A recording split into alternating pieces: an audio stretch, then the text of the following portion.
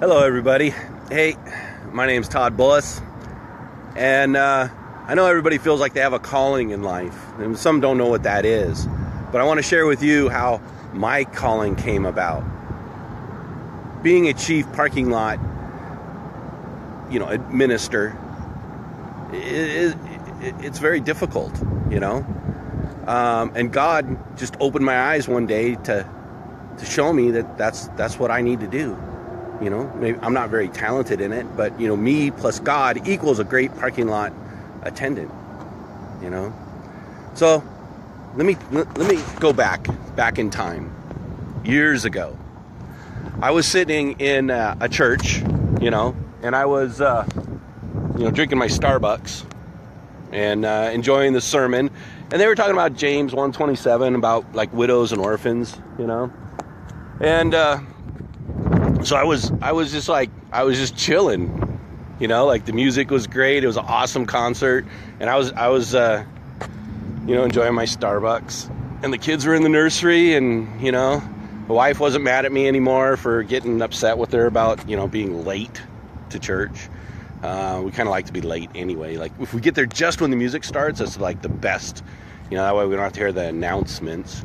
But anyway, so I'm sitting there, and they're talking about widows and orphans in James 1:27 and how we need to be obedient to church, leadership and stuff. And I was learning about how there's all these orphans in Texas. They're all over the place, and all of a sudden it hit me.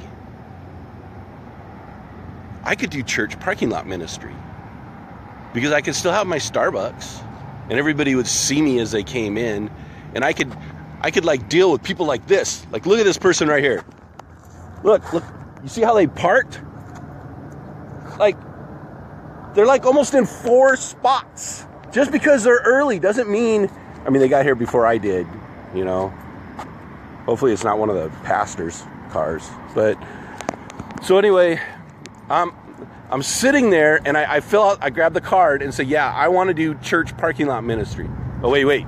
For you legalists, it's not, I know it's not a church. A building is not a church. Okay, Hope Fellowship here, I know that's not a church, okay? I know I say that, but it's not a church. I know what it is. It's a 501c3, it's a corporation. We're the church, we're the body, we're the bride of Christ, right? That's not a church. That's a legal corporation. All right, so I'll be more, for the Russells out there.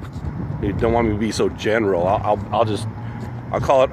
I was sitting in my corporation, all right, drinking my local corporation, drinking my Starbucks, and it hit me: church parking lot ministry. That'd be awesome. I could even wear my cool hat here. Chevrolet. My Camaro hat. And so see, right now, see how the parking lot's empty? Soon I will direct people where to park. I'll show them where to park. There's rules at being a church parking lot ministry, and you can't just do it. You actually have to get permission from your pastor. You got to take a class, and understand the whole spiritual aspects of church parking lot ministry. In Texas, church parking lot ministry is a big deal because there's only so many places to park. And it's important that, people don't think the parking lot's full or anything when there is room for people. So, but,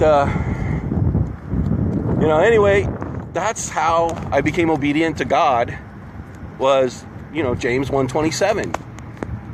Being obedient, and church parking lot ministry. That's my favorite verse now, James 1:27, because it brought me to church parking lot ministry. I can actually do this, and it's all good, And then I get the first donuts, I get to hang out with the pastors and stuff. I'm part of the team.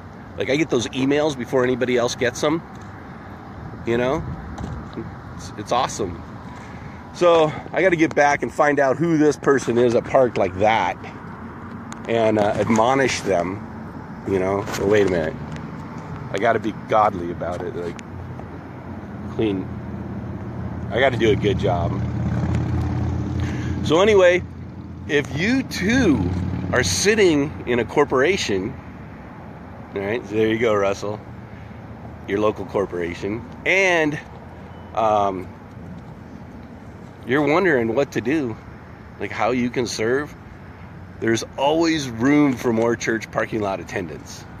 The ministry is like, there's very few people that are actually doing it.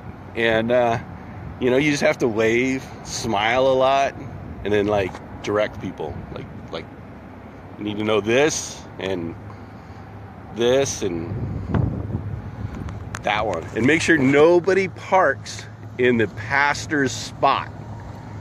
Like, that's like, you'll actually get fired if somebody parks in the pastor's spot, because that's really your job. Make sure that the pastor can't park, or he has access to park, because it's like it's kind of like a place of honor.